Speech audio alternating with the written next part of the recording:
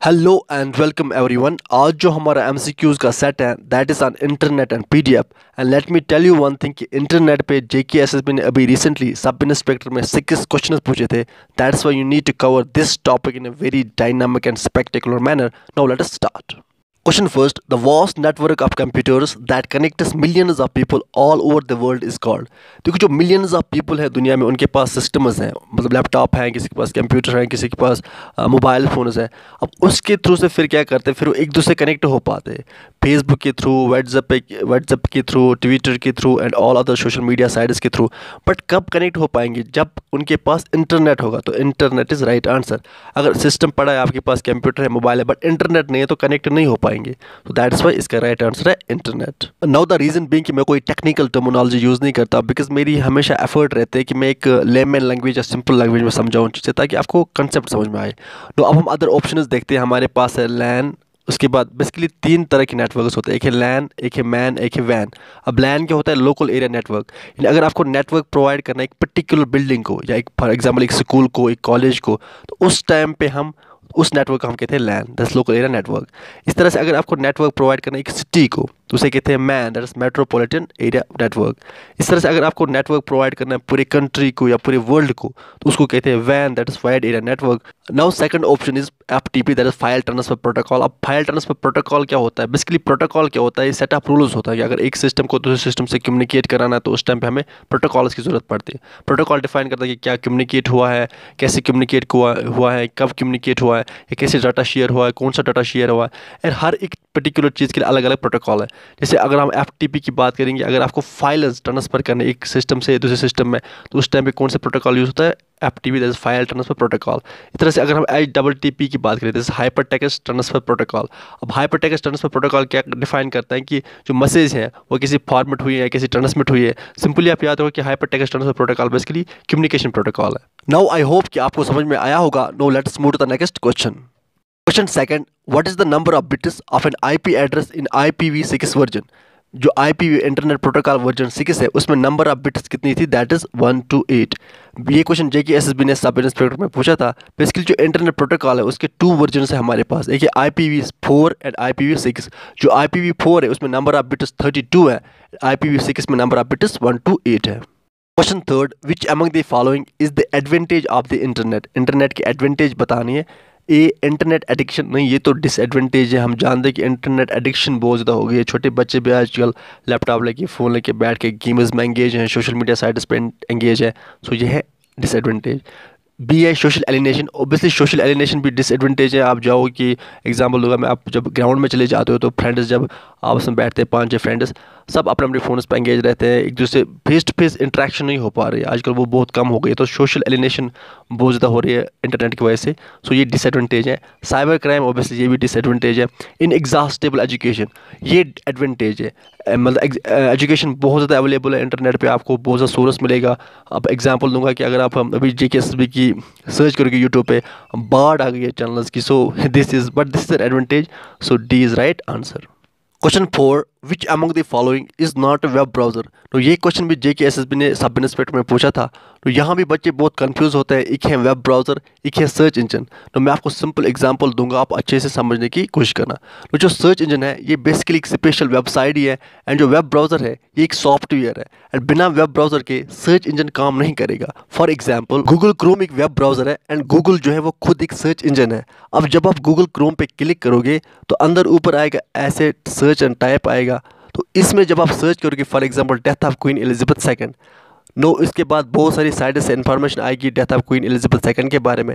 तो ये जो इन्फॉर्मेशन लाया ये बेसिकली सर्च इंजन ने लाया। एंड सर्च इंजन पे आप कैसे पहुंच गए? जब आपने पहले गूगल क्रोम यानी वेब ब्राउज़र पे क्लिक किया, उसके बाद ही आप अंदर गए और अंदर सर्च इंजन है तो वो फिर सारी इन्फॉर्मेशन लेके आता है।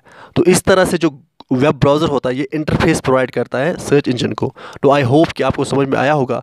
तो अब हमारा क्वेश्चन था कि which among the following is not a web browser?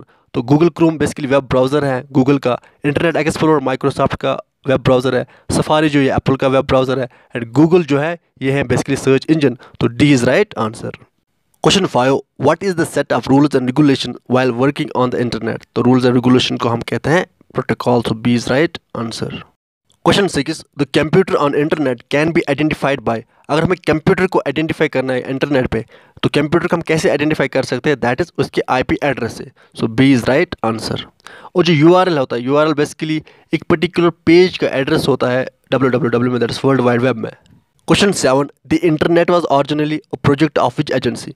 यहाँ पे ये रॉन्गली मेंशन हुआ है, तो किसका ये ओरिजिनली प्रोजेक्ट था इंटरनेट? दैट इज़ अरपा का। एंड अरपा जो है ये बेसिकली यूएस गवर्नमेंट की एक एजेंसी थी, इसकी फुल फॉर्म है एडवांस्ड रिसर्च प्रोजेक्ट्स एजेंसी। इसके बाद जो विंड कर्व है, ये बेसिकली फादर ऑफ इंटरनेट इसे कहते हैं। एंड जो एनएसएफ है, that is national science foundation. Basically जब कोल्ड वॉर ख़त्म हो उसके बाद यूएस गवर्नमेंट को लगा कि अब हमें पब्लिक को भी प्रोवाइड करना चाहिए इंटरनेट, तो फिर उन्होंने जो इंटरनेट था ये किसको दिया? नेशनल साइंस फाउंडेशन को। फिर उन्होंने उसके बाद पूरी पब्लिक को प्रोवाइड कर दिया। एंड जो ICANN है, that is internet corporation for असाइनड names and numbers. Basically ये जो कॉर्पोरेशन है ये IP एड्रेस असाइन करती हैं कंप्यूटर्स को। Question 8, document is converted to dash can be published to the web. Basically जो वेब में जो वेब पेजेस होते हैं वो हम क्रिएट करते हैं किसे? HTML से। इसका मतलब हम तभी पब्लिश कर पाएंगे वेब पे वेब पेजेस, या वो डॉक्यूमेंट्स हम तभी पब्लिश कर पाएंगे वेब पे जब वो किस में कन्वर्ट हुए होंगे या किस से बने होंगे? दैट इज HTML से, that is hyper text markup language से। सो D is right answer. Question 9, which of the following refers to a web address which uniquely identifies an object over the internet? तो web address उसे हम कहते हैं URL, that is Uniform Resource Locator. So B is right answer. Question 10, which one of the following is not a search engine? Google भी search engine है, Yahoo भी है, Hotbot भी है। जो Microsoft Word है ये बेसिकली एप्लीकेशन सॉफ्टवेयर है। So D is right answer. Question 11, which of the following is an online discussion group where people can join a group and post messages to that group? अब कौन सा online discussion group है जहाँ people join करते हैं फिर messages post करते हैं? That is called form. And ये क्वेश्चन भी JKSB ने लास्ट ईयर सब इंस्पेक्टर में पूछा था। Question 12, which networks can be used for public internet access at hot spots such as restaurants, coffee shops, city parks, airports, etc. तो कौन सा network वहाँ पे यूज़ करना चाहिए पब्लिक इंटरनेट के लिए? That is Wi-Fi. So E is right answer. Question 13, Telnet is a dish-based computer protocol. Basically जो Telnet है that is text-based computer protocol. So B is right answer. Question 14, which uses an addressing scheme known as URL which indicate the location of files on a web? That is called World Wide Web. So D is right answer. Question 15, a website address is a unique name that identifies a specific dash on the web. हमें पता है कि जो world wide web है या web है उसमें हर एक वेब पेज का अलग अलग वेब एड्रेस होता है, यानी अलग अलग URL होता है। तो उससे हमें क्या पता चलता है? उस URL से पता चलता है कि ये पर्टिकुलर पेज किस वेबसाइट का है, तो किस स्पेसिफिक वेबसाइट का है। सो right answer is website. B is right answer. Question 16, and dash appearing on a web page opens another document when clicked. For example अगर आपने कोई वेब पेज ओपन किया तो वहाँ पे सब कुछ ब्लैक इंक से लिखा है। अब आप कुछ ऐसा वर्ड है जो ब्लू इंक या अनदर इंक से लिखा है, जब आप उस पर क्लिक करोगे तो आप अनदर डॉक्यूमेंट पे पहुँच जाओगे, तो उससे हम कहते हैं hyper link. So A is right answer. Question 17, world's first internet service provider is considered to be. दुनिया का सबसे पहला इंटरनेट सर्विस प्रोवाइडर किसे माना जाता है? That is telnet. एंड जो VSNL है इसने इंडिया में पहले इंटरनेट प्रोवाइड किया। Question 18, what does PDF stands for? तो PDF की फुल फॉर्म है portable document format. So B is right answer. Question 19, PDF basically soft copy है। सो B is right answer. Question 20, which among the following is the disadvantage of PDF? Multiple dimensional ये इसका advantage है, convenient advantage है, compact advantage है, difficult to edit ये है इसकी disadvantage. तो विद दिस हमारा आज का सेशन कंप्लीट होता है। आप कंटिन्यूसली डेडिकेशन के साथ पढ़ाई करते रहे, अपने पेरेंट्स का ख्याल अच्छे से रखिए। Good bye.